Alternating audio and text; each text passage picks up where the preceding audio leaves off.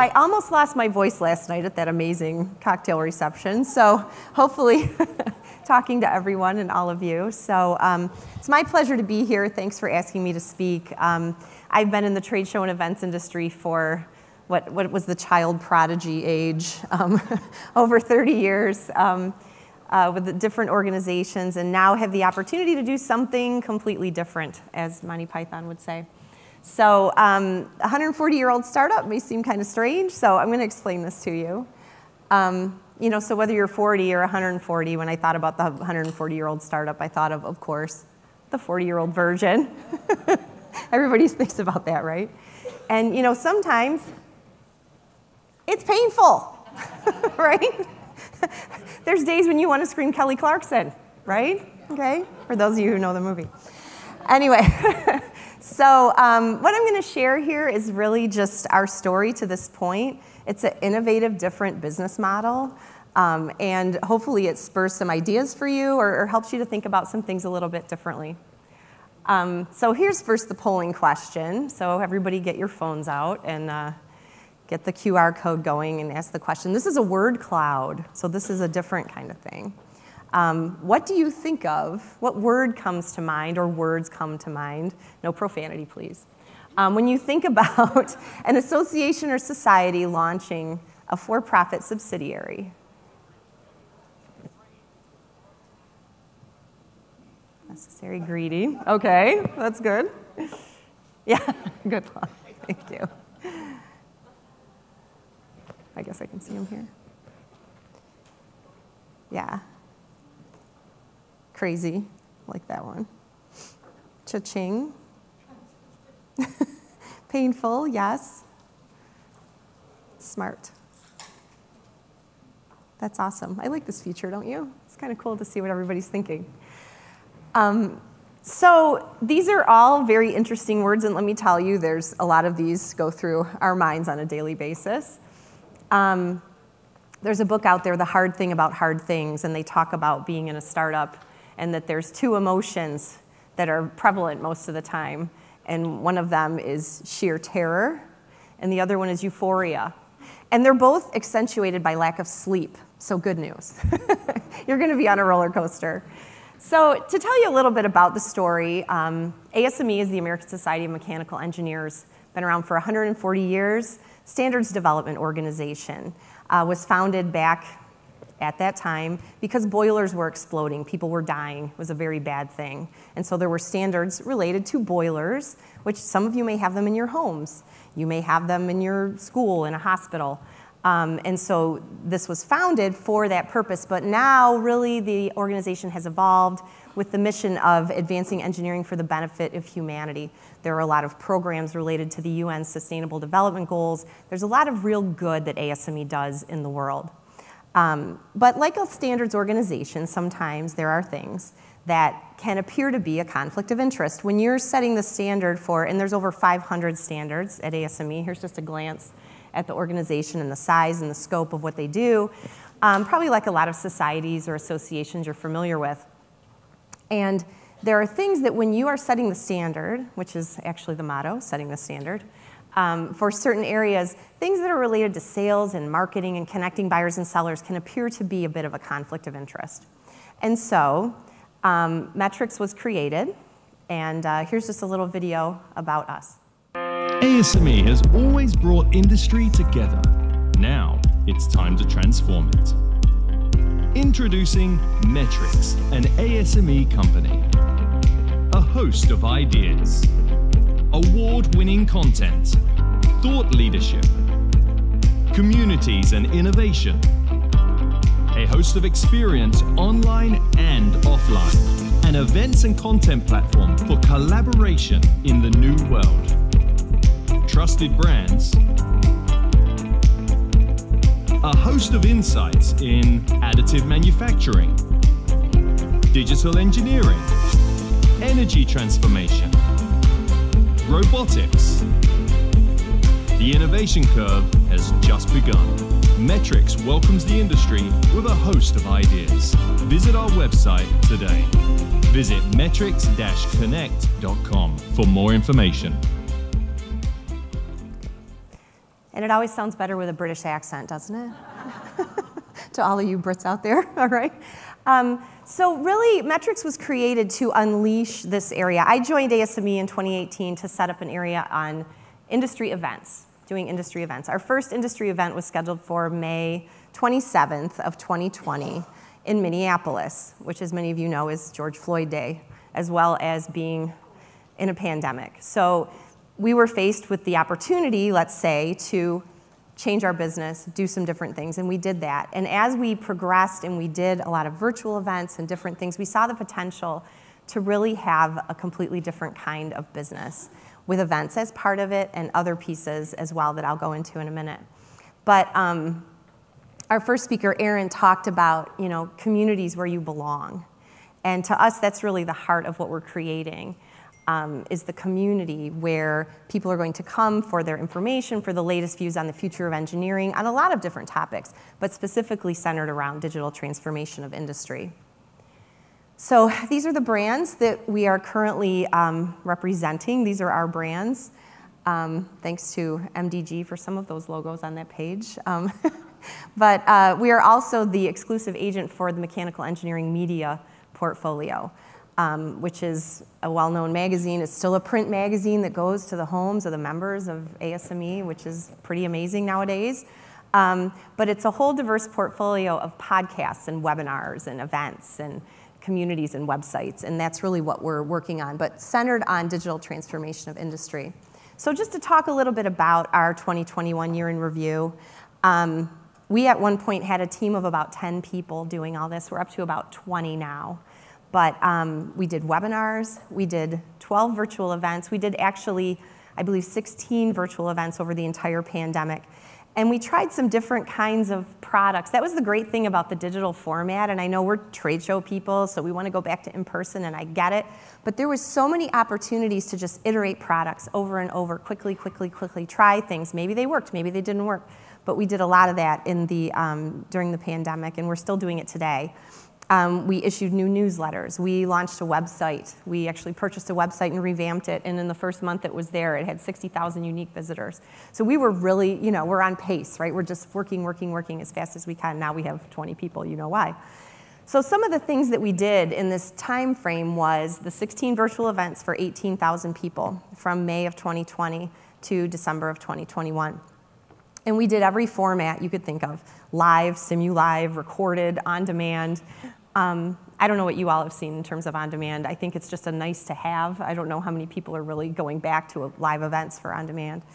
But our first event that we did was in May of 2021, on that date that we were going to have the event in Minneapolis. And we decided, you know what, we're just going to do it. We're going to go for it. We didn't have a lot of experience in virtual events, but we did it anyway. And some of our sponsors said, "You were so brave to do that."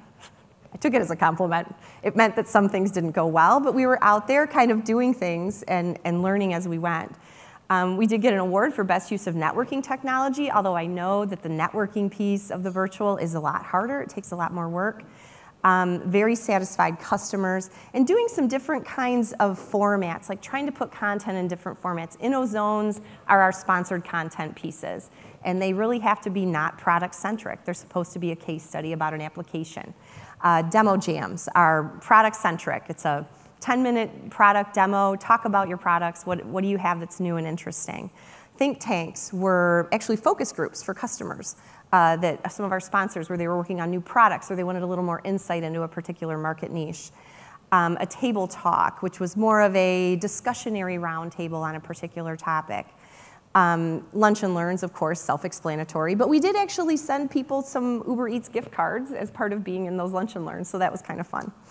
One-on-one curated meetings was something that we tried in the virtual format, and it actually worked relatively well. It was very labor intensive. I've talked to a few of you here that do this for a living, so I'm learning more about it.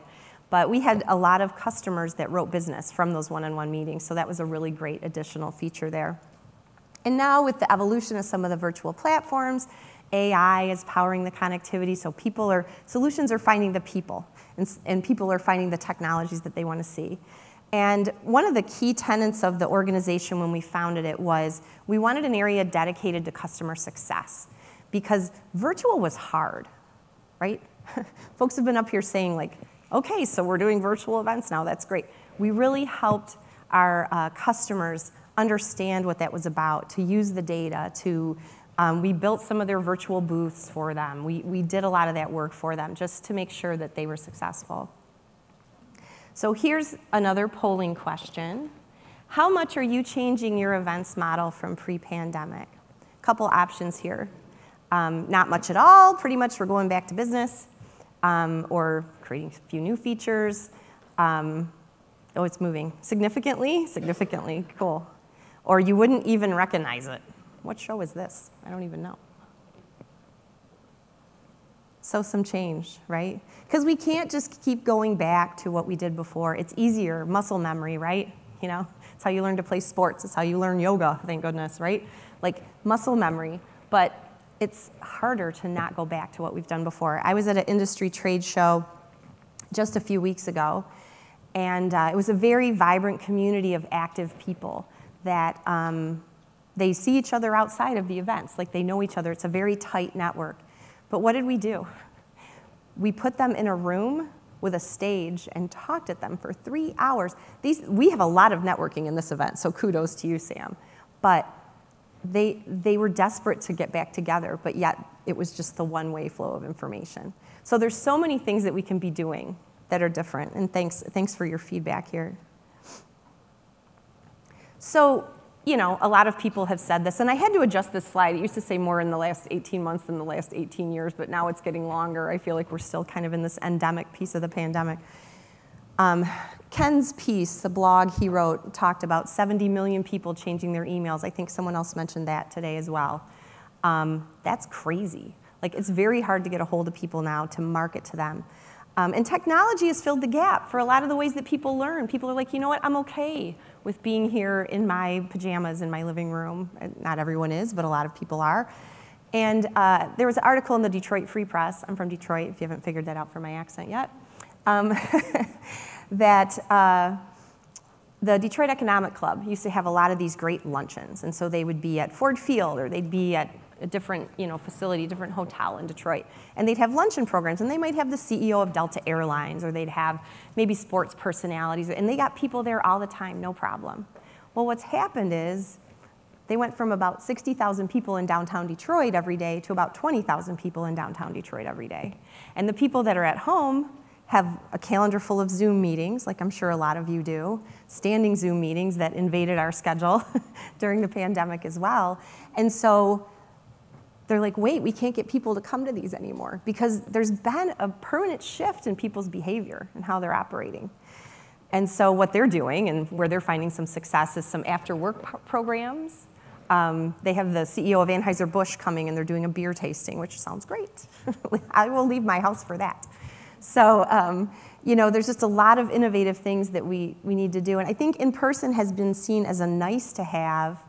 McKinsey, I believe, had a travel budget of $350 million that they're cutting in half. So, I mean, yes, we're on crowded airplanes, but that's another dynamic.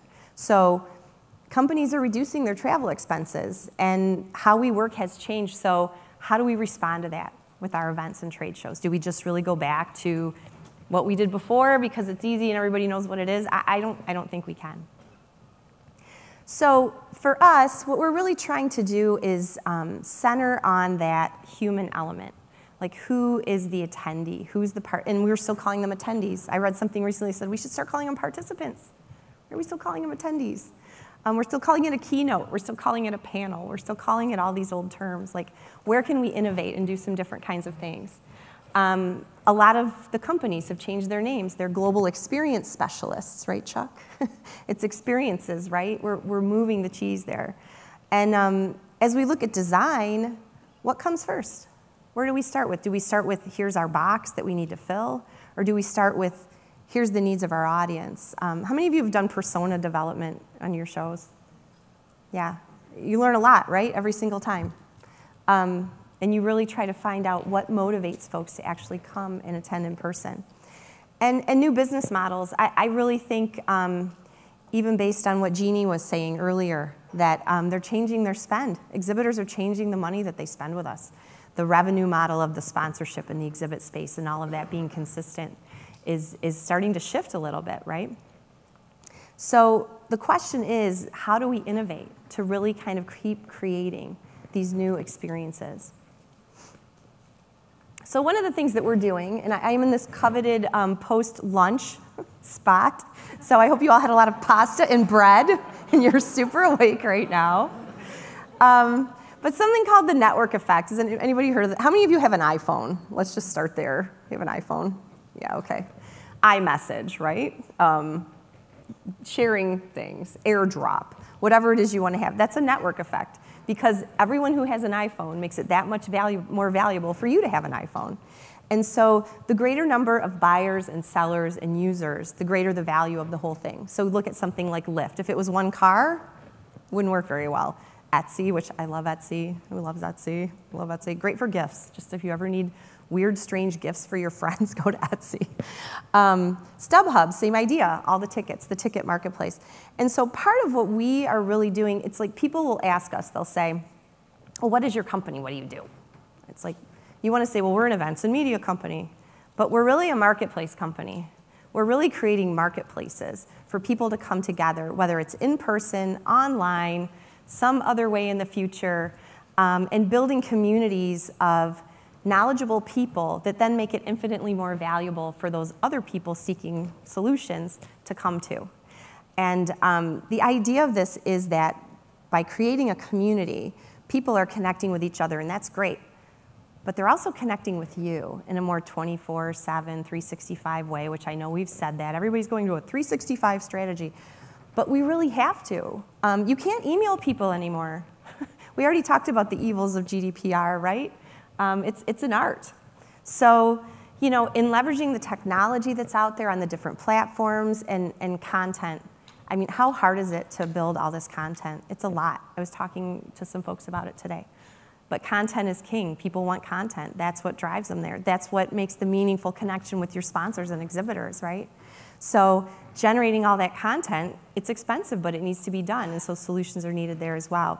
And a platform gives you the ability to share that content with other people. The idea of opt-in communication, which I just mentioned, and then crowdsourcing and feedback. I have to tell you, my dream is to do a conference where like every topic is crowdsourced. Like from a logistical standpoint, it would be a nightmare, and trust me, my 2 staff in this room are like, get her off the stage. But think about how cool that would be. Like the whole thing just populates from what people are really interested in. It'd be super cool. So for us, we're evolving the portfolio. Events are still part of it. They're part of it for sure. It's part of the core of what we do. Sponsored content, websites, a 365 community, webinars and podcasts. We're even doing a live show that we stream on every other Monday at 5 p.m. Eastern called AM News Live. It is streaming on, I believe, Facebook and LinkedIn and YouTube and a couple other things. Live show production online is kind of crazy. Like we think show production is live, but you remember like, I remember when we first went into the virtual space and I was like, well, yeah, but what if the internet goes out? It's not like if my microphone goes out, you give me a megaphone, or you know, we start doing sign language or whatever. It's like, you're done. So some of that is a little nerve-wracking, but it's been super cool, and people have really responded to the live show aspect of it. And then the idea of more video, we're still doing e-newsletters to build the database. Some interactive media like infographics and surveys and quizzes. Custom research is another thing that we're doing, as well as industry reports, which are really powered by our network of volunteers and folks that are industry subject matter experts and can come to us and really help us to disseminate some of the industry data that people want to know. White papers is another thing. Lead gen. People are loving lead gen right now. One of the things that I feel like we learned over the pandemic is that the virtual event buy is a lot more like a media buy. It's really not a trade show buy.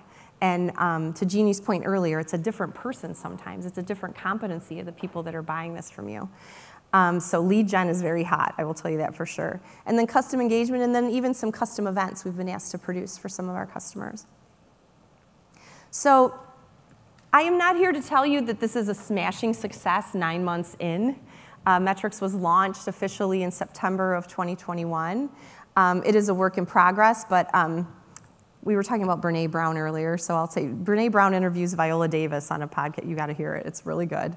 And one of the things that Viola Davis says is on this slide, which is teachers don't know all the answers, but they're just brave enough to speak their truth. And so I hope that by sharing a little bit of our journey and where we've been and kind of what we're looking at in the future, like I really hope to be like where Wayne Gretzky always says, you have to go to where the puck's gonna be.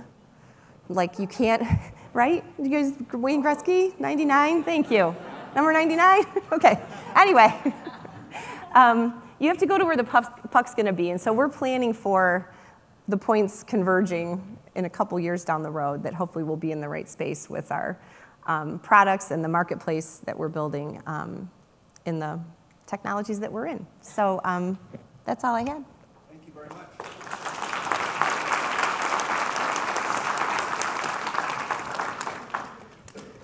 I want to say that it wasn't a food stupor. People were hanging on every one of your words because it was very, very interesting, and it is a tough slot. So thank you for taking it. Any questions? Sure. Oh, yes.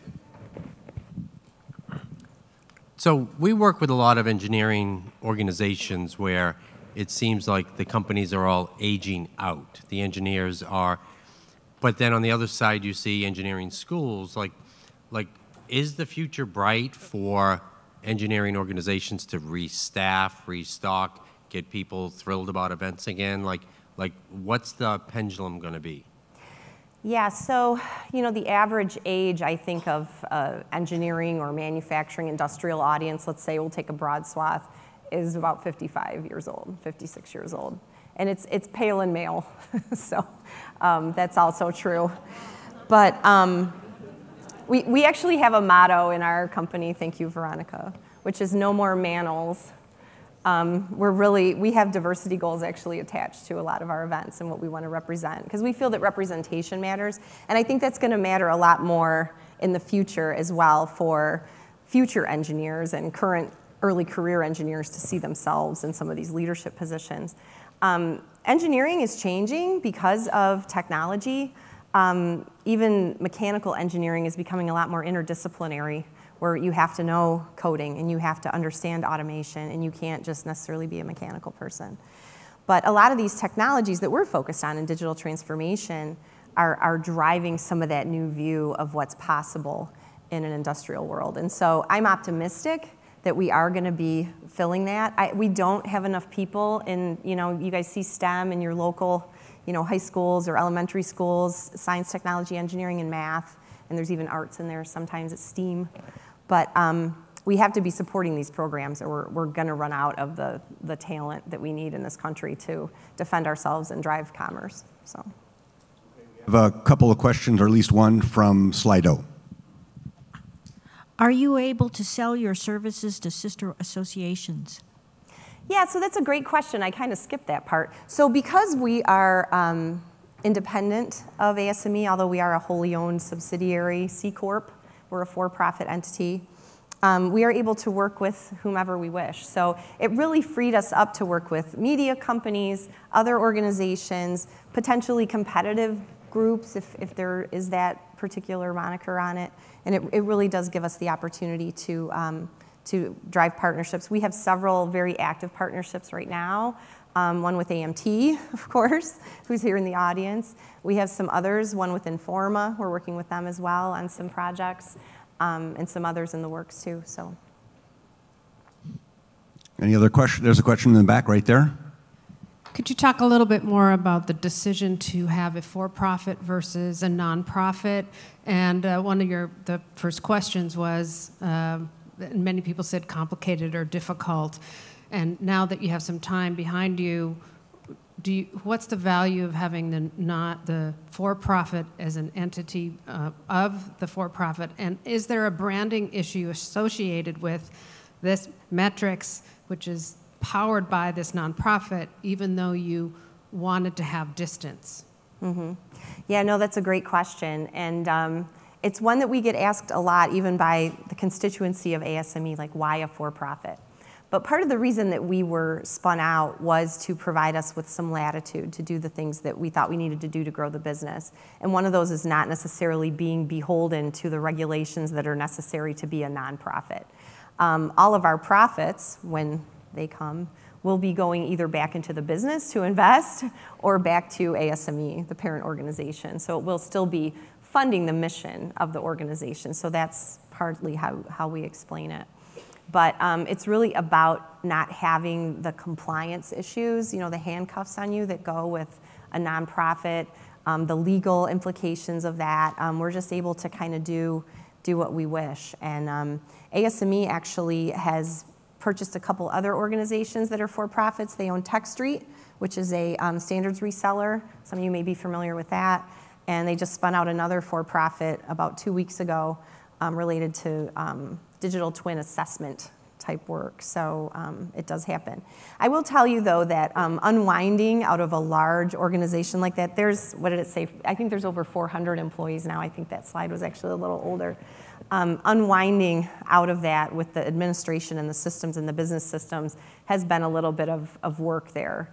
It would have been advantageous to us to have started that a little bit sooner, but everything's kind of up and running now in that way. So does that answer your question? Pretty much? Okay. Any other questions? Okay, I have one. Oh, okay. You went from, you said you went from 10 staff to 20 staff. You've been, as you said, you started when you were 16 in the business. Right. What, when you went from 11 to 20, what were the titles, what were the types of skill sets that you hired that you needed? Sales, right? Got to generate revenue. We also hired a director of event technology and customer experience. So much of this is on a tech stack of products, and many of you are probably, some of them are in the lobby here. You may be familiar with some of those. Getting the technology stack right, I have to tell you, is just a constant emphasis for us. Things like just search engines and how they find you, and websites and how ads are being served. And we've actually employed a couple best-in-class solutions on our website, additivemanufacturing.com. We actually use the same web and ad server that's on Wall Street Journal and New York Times. And we just decided to kind of go big on that.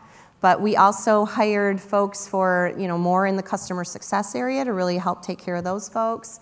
And content is our next one, where we're going to be building out more content roles. Some of that you're able to do with contractors, but someone still needs to be able to herd those kittens. So we have some folks now in content that are really active. Event management, product development, and operations, of course. So. All right, thank you very much. Thanks.